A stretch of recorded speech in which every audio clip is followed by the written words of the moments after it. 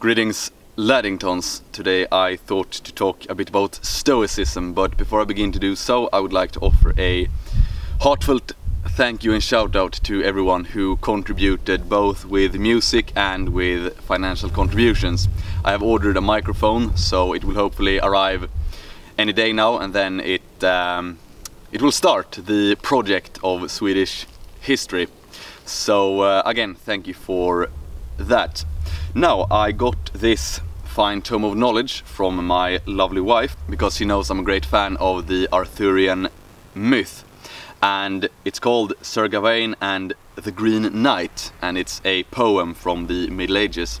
I have made a video about the Green Knight with my friend Survive the Jive. I will link it in the description box below as well, so you can hear his take on it. But basically what the story is about is a challenge being offered by the Green Knight. He comes to the court of King Arthur and offers a challenge. Only Sir Gawain has the courage to take up the challenge, and basically Sir Gawain can aim a blow with a sword at the Green Knight and he decapitates him.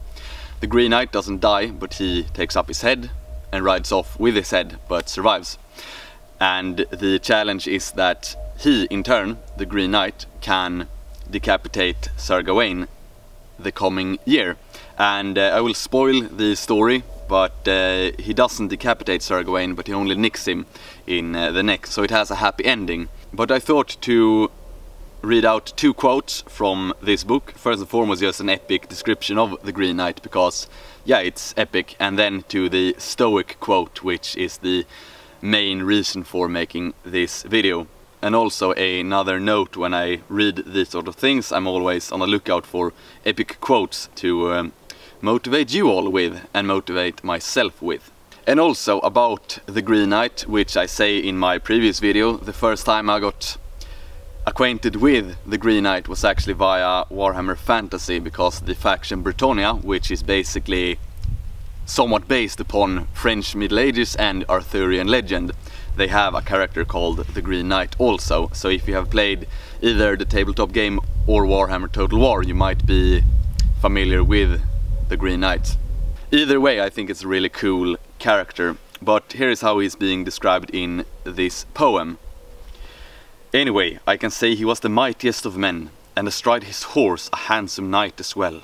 But if he was broad of back and chest, his build mid-body was elegantly slender, his face befitting his form, his bold lineaments cut clean.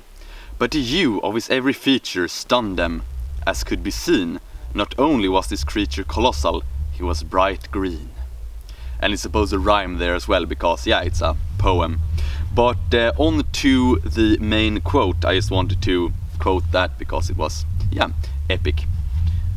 So this is, in my view at least, in my humble opinion, a somewhat stoic quote.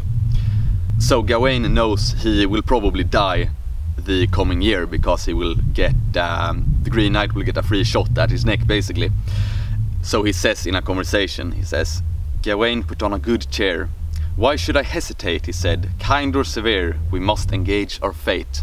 And this goes into not a fatalistic mindset perhaps, but a mindset which approaches life, approaches any circumstance in a way that it is what it is. The world looks the way it does. It doesn't matter if you fall into despair, it won't change anything, it won't make anything better. And the first time I got acquainted with Stoicism was actually in the army. An introductory speech by a major, he said, get familiar with this mindset, because there will come a lot of times where you are tired, hungry, you're cold, etc. You are in a position which is not comfortable. It is not comfortable at all, but it will certainly not be more comfortable if you actively think about it. So the best way to approach these uncomfortable situations, if you are tired, cold, hungry, wet, out in a military exercise for example, it doesn't get better if you think about it. So just accept it for what it is. It's supposed to be that way, it's supposed to be in a certain way. It's nothing you can change. You can't change the weather. You can make certain endeavors to get warmer. You can do push-ups for example. These sort of things, but the things you can't change, don't focus all too much about it. And that's also a key principle of Stoicism. Focus on the things you can change. If you can't change something, don't fret overly much about it. Focus on the things you can change and do it to the best of your ability. But for things such as the weather or the state of other things, maybe you can change a little bit. Do so. But if you can't change the whole world by yourself, don't let it consume you. And this is especially important now when we have a lot of guys in the West who are black-pilled because political repressions, because of censorship, because of the Great Replacement and everything like that.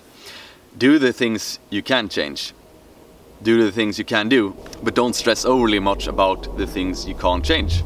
So approach your fate with good cheer, because kind or severe, you must accept it. So anyway, I just thought to share that little, perhaps motivating quote from this fine tome of knowledge right here. So anyway, thank you for watching and have a great rest of your day. XOXO, boo!